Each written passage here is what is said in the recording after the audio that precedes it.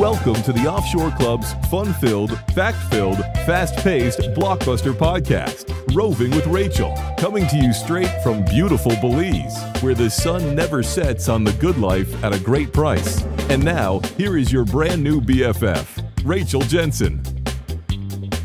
Hello, everybody. Rachel Jensen here with a very special guest, Mike Cobb. Mike is a well-known real estate developer within Latin America, has been working in this region for over 20 years at this point, and comes to you with a very special message about protecting your most important asset, which is yourself. Mike, why don't you tell us a little bit more about residencies abroad and who you're seeing obtaining residencies, and maybe perhaps any personal story you may have about residency. Yeah, sure, Rachel. Thank you. You know, it's one of those things where people sometimes worry about all their stuff, right? That they're putting their assets into trusts, or maybe they're securing it. They're buying gold, for example, or they take their stocks and bonds and they set up a family trust or an asset protection trust, and they secure that with a legal mechanism.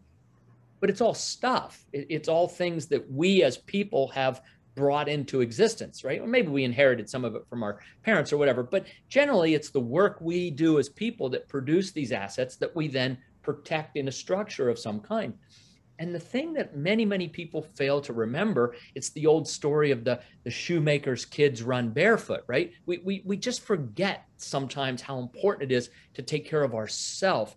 And the most important asset is the asset that created all of those other assets, us. You know, there's a lot of things going on, both politically throughout the United States and Canada. There are the health issues with COVID. There are many reasons why people are feeling upset, insecure, fearful in this moment. Many people are.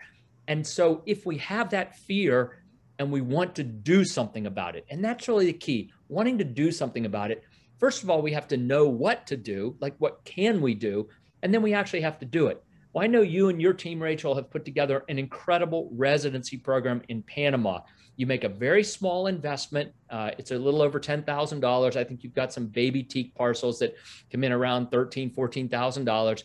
You put on some legal fees, government fees, stuff like that. What's the all-in number right now, Rachel? I don't remember the exact number, but Sure. Yeah. All in, it's about $18,000 US, and that includes residency for one person, the primary applicant. But what's really neat about it as well, and in Panama, is they recognize family and extended family members. So you're able to add your parents as a dependent, which many countries don't offer. Right. And then you're also, of course, able to add your children up to 18 or 18 to 25 if they're enrolled in college. So yeah, Panama is a really attractive place for residency right now. It is. And for people looking for that plan B, people who worry about what are they going to do if things continue on in the direction that they don't like seeing, right? Many people are worried about that future contingency. Well, this residency, this second residency, means that we can leave the country we're in, we can move to a new country, we can stay for as long as we want. We have the right and freedom to stay there for as long as we want. It's like a green card, right? I call it the Panamanian green card. And you know, I have my own residency, by the way. I lived in Nicaragua with my family for 14 years. I'm a Nicaraguan resident. So I feel really good. I sleep good at night, sleep well at night, I guess, because I know that if things really go in a direction I don't like, I have options. I've given myself that option. You too, Rachel. I think you did one in Panama. So I did. And through the program specifically, I acquired teak, and through that teak ownership was able to get the residency. And that was about 4 or 5 years ago. At this point now, I don't live in Panama. I actually live in Belize, but the residency there was just so easy. It was such an affordable program. So figured out I might as well just do it, keep it in my back pocket. And if I ever move down to Panama, great. If not, well, at least it's still there. Right, you have it. You have it. It's peace of mind, and that's so important for folks. So thank you for asking me about the residency.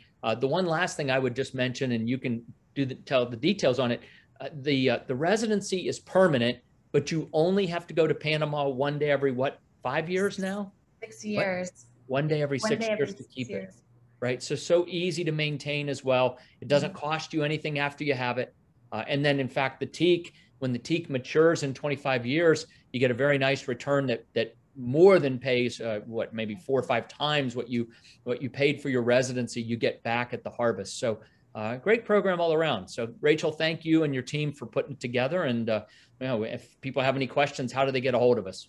Feel free to reach out to us. OSC at ECI Development is one of the best ways to get in touch with us. OSC at ecidevelopment.com. There'll also be contact information details below. And from there, you're able to reach out and get the details. But I think that thinking about yourself is probably one of the most important things you can do, you, your loved ones, your family members, especially now while there's so much uncertainty. And reach out to us. There are many residency programs, but Panama is definitely the easiest, most affordable at this point today. And I would just add, you've got some great resources. Tell us about them, because I mean that you don't have to reach out because you want to do it. You can reach out to learn more. What are those resources, Rachel? So we have a residency white paper where you're able to explore the different residency programs. In addition to that, we have a Panama handbook. So if you want to learn more about the country generally. Thirdly, we have a teak resource guide where if you want to learn more about the investment perspective and learn about the history of teak and why we expect it to be a powerful market in the future. And then, of course, we have the program details, but we love to offer you complimentary resources so you feel comfortable with what it is you end up deciding to do.